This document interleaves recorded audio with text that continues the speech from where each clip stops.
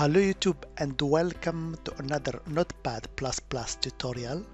So today I'm going to show you how to single line command or block lines command in Notepad++. So are you ready? Let's get started.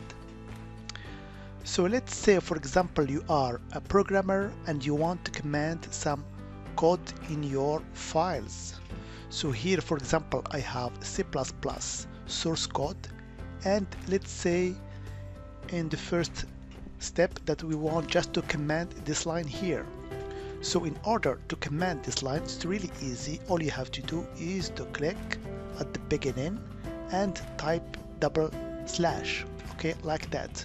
So this line will be commanded, but there is a shortcut for this. Actually the shortcut is Ctrl-Q. So if I press Ctrl-Q, you will notice that the line has been commanded, and if you want to uncomment this line, you press it again. So you press Ctrl-Q once again, and this line is now commented or uncommented. So this is a very important shortcut that you must use whenever you are a programmer.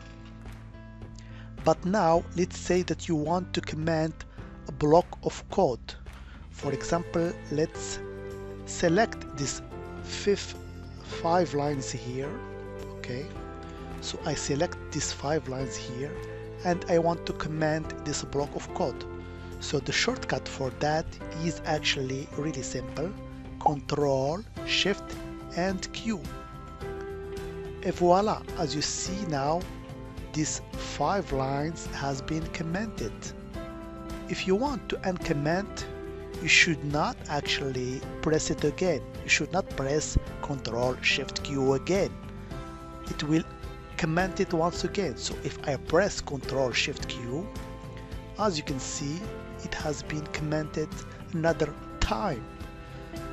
So if you want to uncomment this block of code, you have to define actually shortcut. So in order to define shortcut for that, so I will go to my menu Run, and just at the bottom you will see here Modify Shortcut, Delete Command. So I will click on that. Then I will go actually to my main menu here, and I will go to number 56. So if you see here, there is shortcut for block command, which is Ctrl-Shift-Q, that we have used previously, but the shortcut for block and command is not defined, so we are going to define it. So I will click on that, I will click modify, then I can choose whatever shortcut I want. So let's for example choose Ctrl-Shift, then I will choose a letter that does not conflict with something else. So for example Ctrl-V, I will hit OK. So now we have our shortcut for uncomment a block of code, which is Ctrl-Shift-V. So I'll close that. So let's try it now. So my line has been selected. So let's press Ctrl-Shift-V.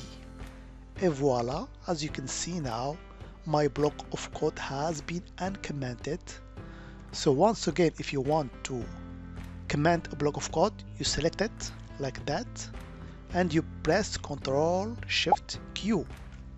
So in order to uncomment this block of code, really easy, you have to use the shortcut that you have defined, which is in our case Ctrl-Shift-V. And voila.